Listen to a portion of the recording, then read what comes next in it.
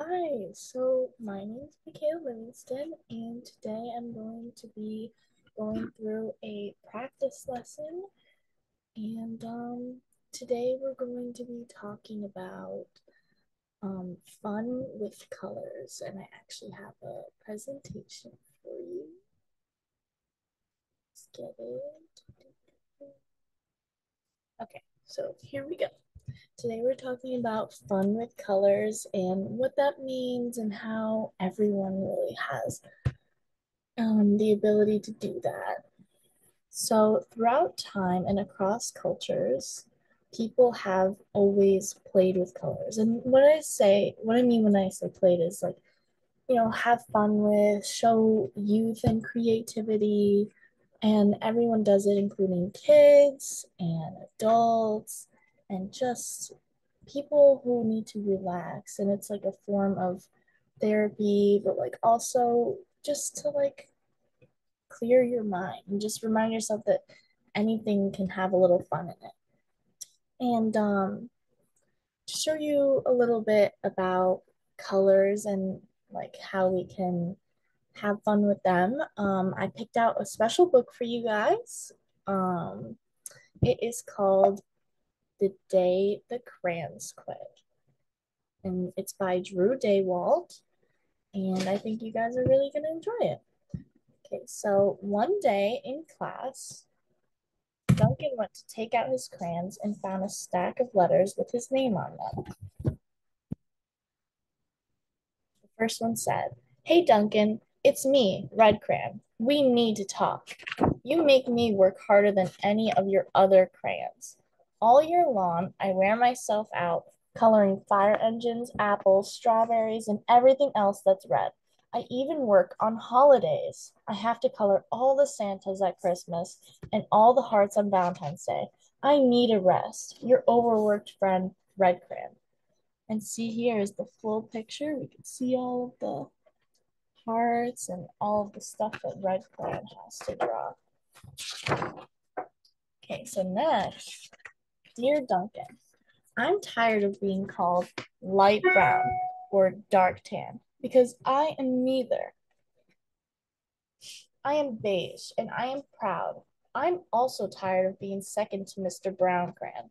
It's not fair that Brown gets all the bears, ponies, and puppies, while the only things I get are turkey dinners, if I'm lucky, and wheat. And let's be honest, when's the last time you saw a kid that was excited about coloring wheat? Your beige friend, Beige Crayon.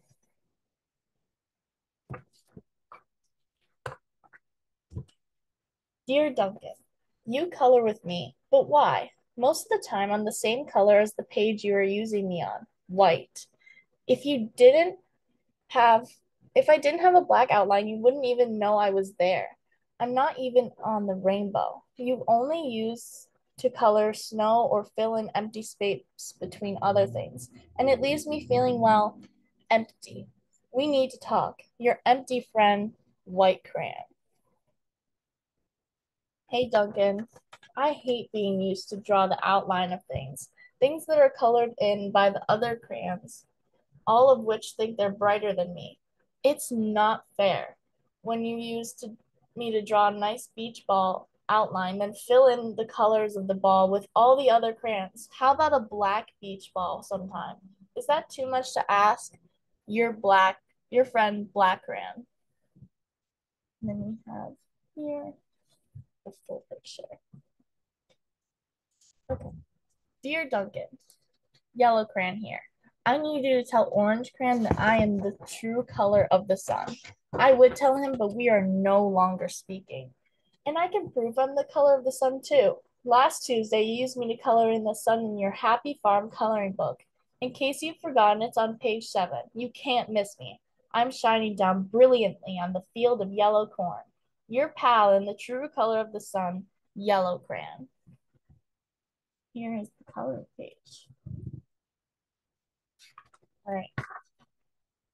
Dear Duncan, I see Yellow Crayon already talked to you, the big whiner. Anyway, you could please tell Mr. Tattletale that he is not the color of the sun.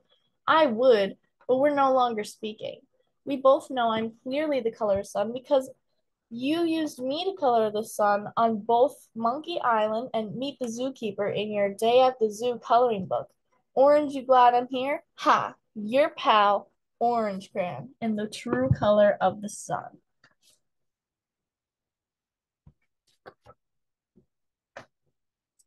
Okay, listen here, kid. You've used me once in the past year. It's because you think I'm a girl's color, isn't it? Speaking of which, please tell your little sister I said thank you for using me to color her Little Princess coloring book. I think she did a fabulous job on staying inside the lines. Now back to us. Could you please use me sometime to color the occasional pink dinosaur or monster or cowboy? Goodness knows they could all use a splash of color. Your unused friend, Pink Crayon. Well, poor Duncan just wanted to color. And of course, he wanted his crayons to be happy. And that gave him an idea.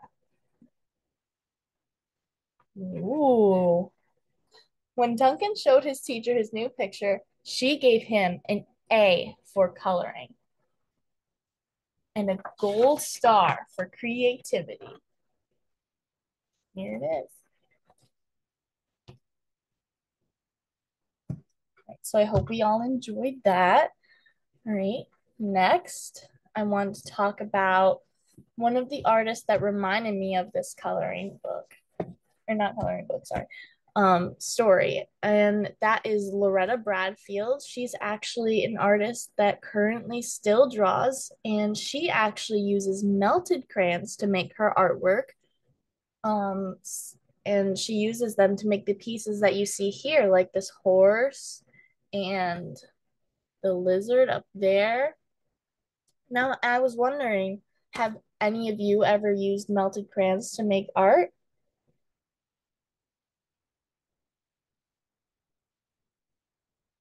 Awesome. Yeah, it's a really popular technique and it's really fun. Maybe one day we could try it out. Okay, so the first activity I wanted to try with you guys is I gave you all these coloring sheets and I want you to actually color in your favorite color in these crayons. And it doesn't have to be a a usual color. Like if you want to make up your own color, you can use two colors to blend together and make your own color. And I'm actually going to do it with you. And while I do that, I'm going to talk about our next artist, Walsley Kaninsky. He is actually an abstract painter and he is really old. He's actually from like the 1800s and he also used a lot of color. And it's like how I said earlier that um, everyone, every age can, play with color. And I feel like Walisy Kaminsky actually like really portrayed that. And I think he was one of the earliest people who actually used color this much in his artworks. And he was really good at it. And people, some of them thought that he was immature, but others saw how awesome his artwork was and actually thought he was a better person for it. Like they said that he brought youth back. And a lot of people think that once you grow up that you can't have fun anymore, but that's just not true. And Kaninsky really did a really good job of showing that. And I'm just finishing up my drawing here. And I'm going to finish by writing the name of my color in the middle. And you can see my favorite color is blue. So I did that. And normally you would color in this part and this over here. Okay, and then your second part to the activity is a lot more simpler, but also very fun.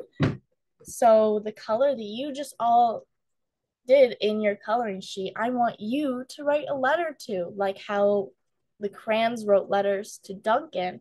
I want you to write a letter to your favorite crayon. So, for example, I'm gonna write to the side here. Hey, Blue Crayon.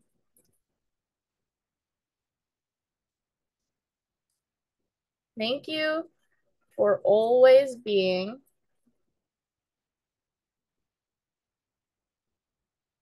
my favorite color. And you guys can work on your own, and I'll finish this up.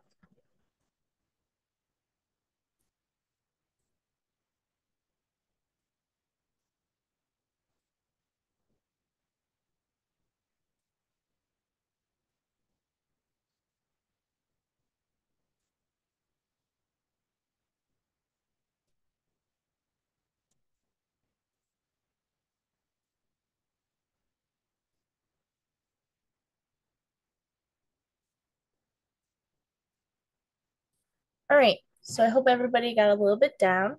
Here's mine finished. Hey, Blue Crayon, thanks for always being my favorite color. You did so much work coloring all my oceans, eyes, and skies. Love, Professor